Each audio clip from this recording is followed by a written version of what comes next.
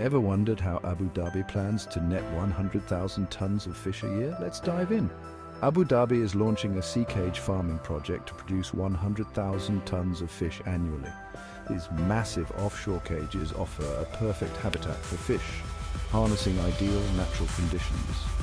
This initiative boosts food security by reducing reliance on imported seafood. Plus, it's super sustainable. By farming fish in controlled environments, we lessen the strain on wild populations and protect marine biodiversity. The project is packed with cutting-edge tech.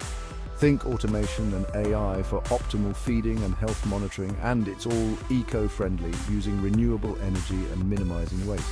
We're talking delicious, locally sourced fish like sea bass, bream and grouper. This venture creates jobs, supports local industries and provides a stable food supply.